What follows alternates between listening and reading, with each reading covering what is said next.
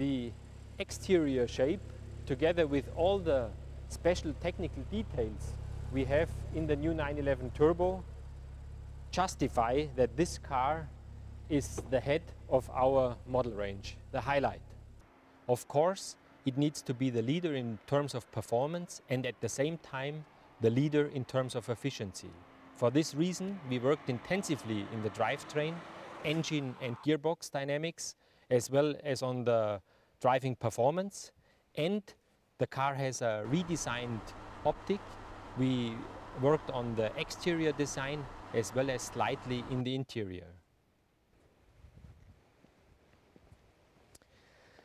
Now we come to one of the absolute highlights of the new 911 Turbo, the power plant. Meanwhile, we have 3.8 liters of volume.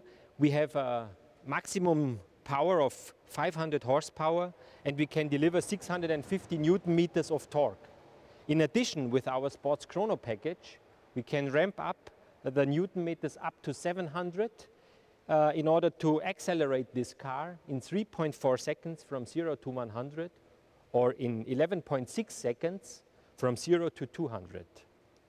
11.6 is an interesting figure together with this car because it's also the average consumption that the car delivers when you are in standard traffic. If you keep in mind that the car does a top speed of 312 km per hour, that it delivers 500 horsepower and is able to deal with a consumption of 11.6 liters, I think it's a fantastic package in terms of efficiency and performance. Another highlight to be demonstrated in the back of this car are the active drive mounts that make it possible that the car can be on the one side driven very performance oriented when the mountings are very stiff, and that it also can be a little bit more comfortable when the mounts are a little bit more open and give the engine more room to maneuver in the back of the car.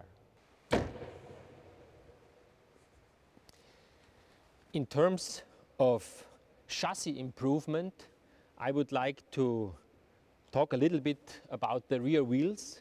What you can see here, the central locking device gives us the possibility to reduce the weight by more than 2 kilograms.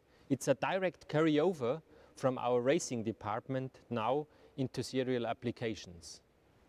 On the other hand, to be best in class with the 911 Turbo makes it necessary to add another chapter in driving dynamics. Coming from Porsche Stability Management, PSM, and walking over Porsche Traction Management that we mainly developed with the all-wheel drive Cayenne and brought the technology into the last Turbo, we now are in the chapter of Porsche Torque Vectoring. Porsche Torque Vectoring is adding much more driving dynamics that we could deliver up to now. With this new system, we are able to individually break down the right or left rear wheel in case the system understands it's going into understeer on the front axle. So we really make it possible that the car follows the line that the driver points on with his steering wheel and have maximum acceleration from mid-turn outward through a complete differential lock at the rear axle. What we can see here in the front is the new LED daylight driving light. This really gives an identification to the car during daytime in the front. Together with the LED indicators, it's a new and even more aggressive appearance on the front. The new headlight system is possible to maneuver the angle of the headlights and to give optimum lighting towards the way you are driving to.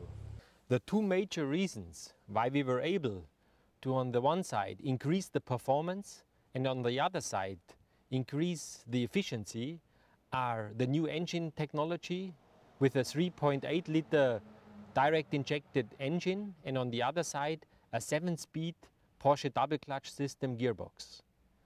The double clutch system now can be operated with pedal shifters directly at the steering wheel, on the right side to shift up, on the left side to shift down. And together with our different programs, you can pick when you press the Sports or the Sports Plus button.